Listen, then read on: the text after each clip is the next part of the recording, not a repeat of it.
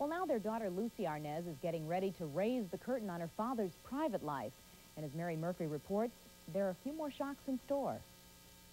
While audiences were seeing a Lucille Ball and Desi Arnaz that everyone was in love with, the couple's daughter Lucie was seeing her father in a very different light.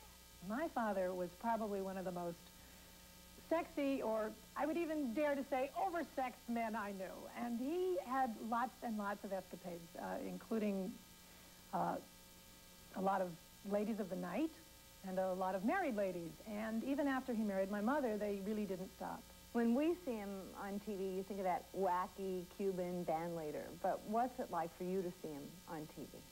What I always saw, and one of the reasons that I want to tell his story, is that I thought he was a hell of a good performer and an actor. And for years, I've been answering questions about my mother, which is fine.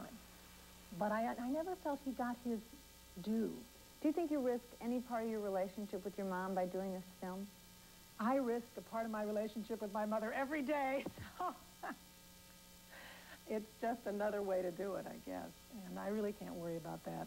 You know, I mean, I think she'll be there for me, even if it's tough.